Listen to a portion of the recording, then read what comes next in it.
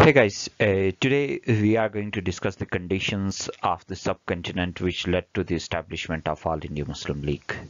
You know that All India Muslim League was an important political player in British India, and it was because of the efforts of All India Muslim League that India was divided in 1947, and this political party had contributed, or this political party did so much that shaped the future of India, or that shaped the political course of India. And you know that this political party was established for the representation of Indian Muslims. This is particularly associated with the Muslim nationalism in India.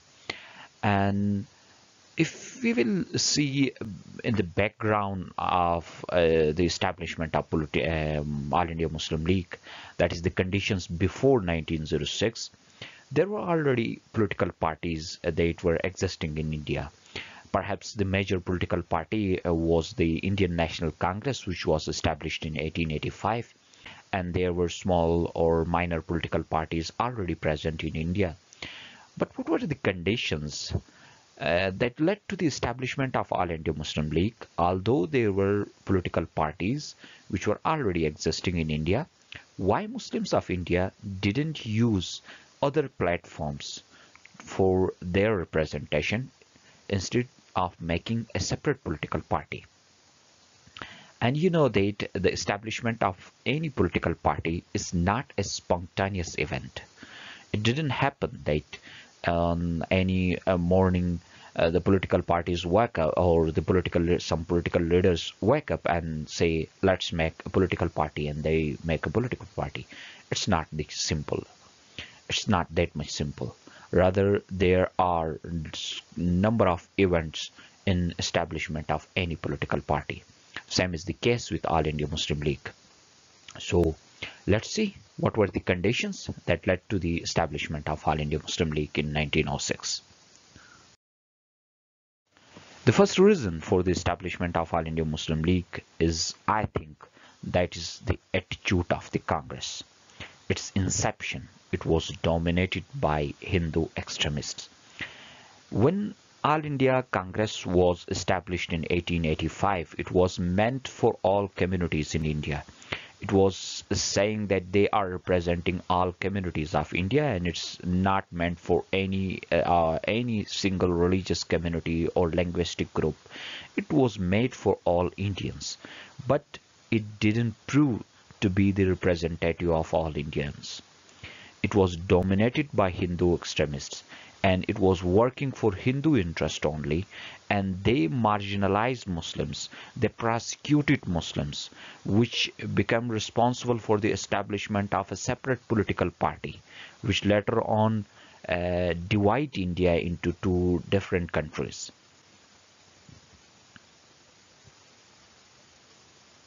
Next reason, I think, is the educational, political, social, and economic backwardness of Muslims. You know that after 1857, the Muslims were deprived of their educational, political, and socio-economic rights. They were deprived in education, politics, social, and economic fields. Especially after 1857, British were considering Muslims responsible for the revolt, and they were trying to dunt Muslims so that they could not rise again.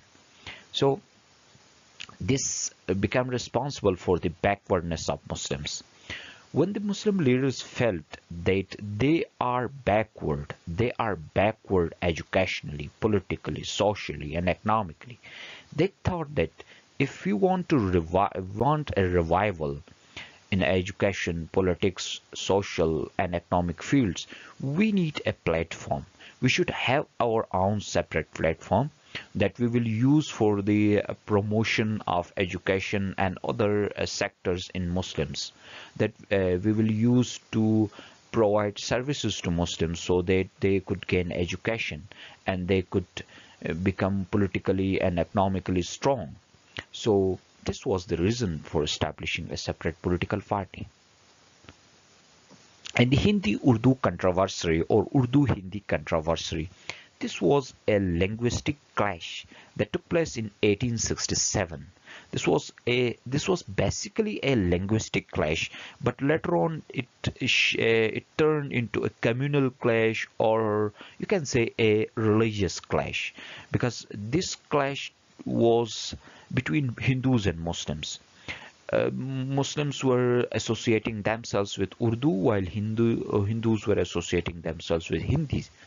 Although Urdu is not the religious language of Muslims, however, this language Urdu was flourished during Muslim rule in India.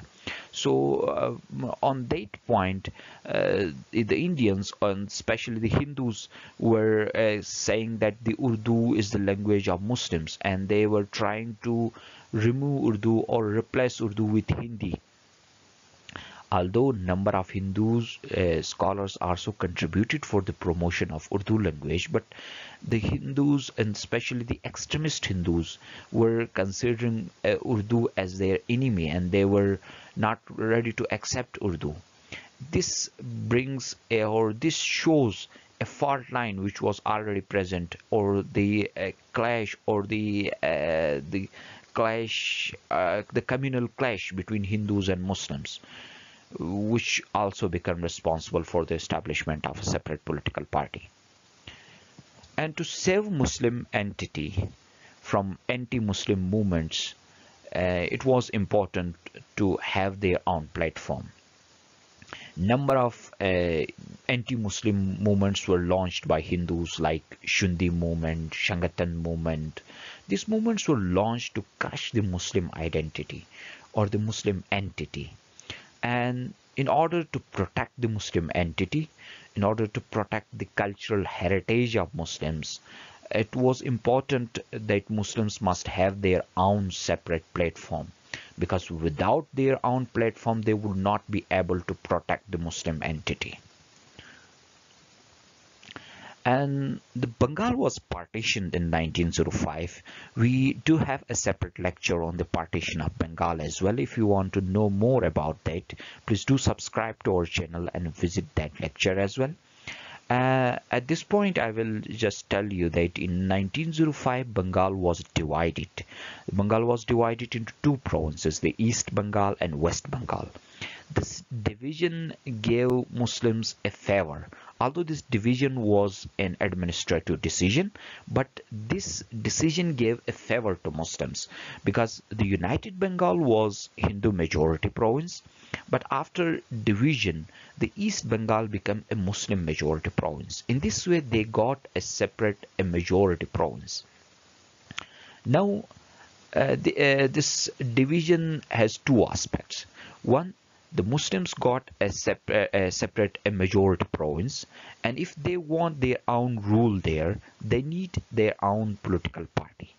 The other thing is that this division, although had not suffered Muslims or had no harm to Congress, but Congress reacted to this division and protest against this division.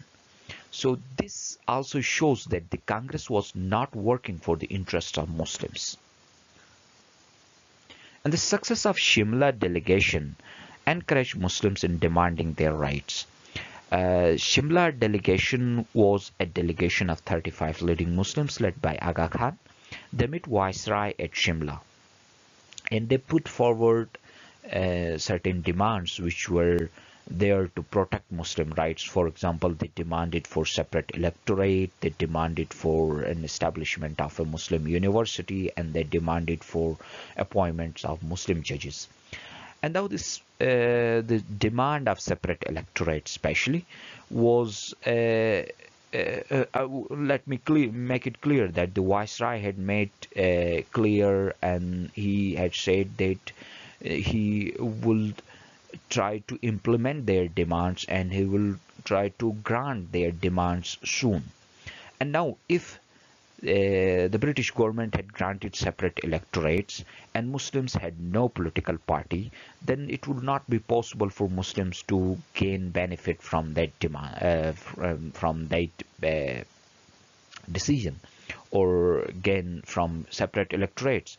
So in order to gain from separate electorates, Muslims need a political party. So this was also responsible for the establishment of All India Muslim League.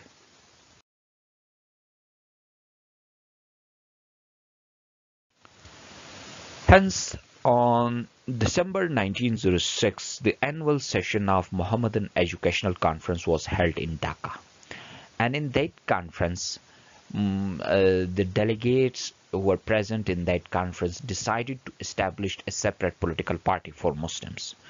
Hence, this demand was accepted by the all delegates and they were supporting that.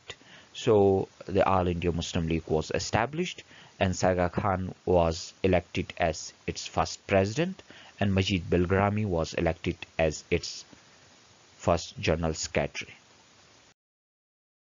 Now, aims and objectives of All India Muslim League. The first aim was to safeguard and protect the interests of Indian Muslims by conveying their demands to government in peaceful manner and constitutional way. So this was the first aim of the All India Muslim League, that was to protect and safeguard Muslim interests or the interests of Indian Muslims and to convey the Muslim demands to government in a constitutional way, in a proper way, or in a way that is suited in any democratic society.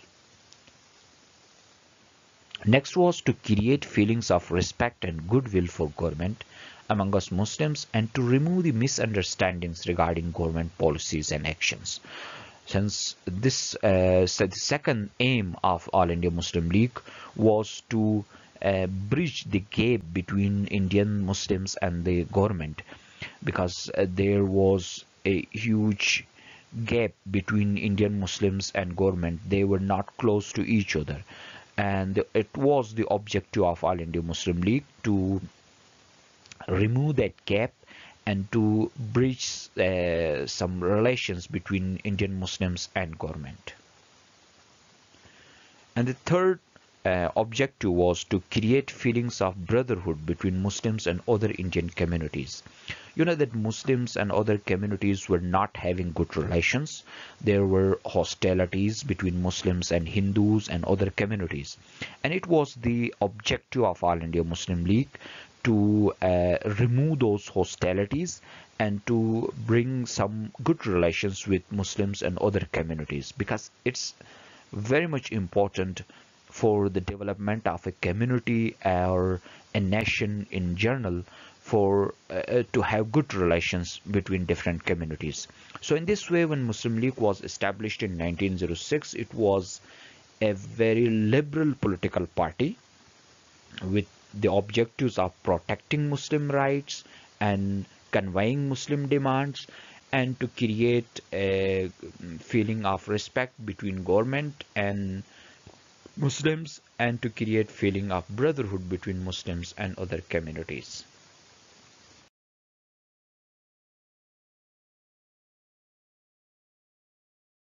Thank you for joining. Please do not forget to subscribe to our channel and put your suggestions. Thank you for joining. Take care. Goodbye.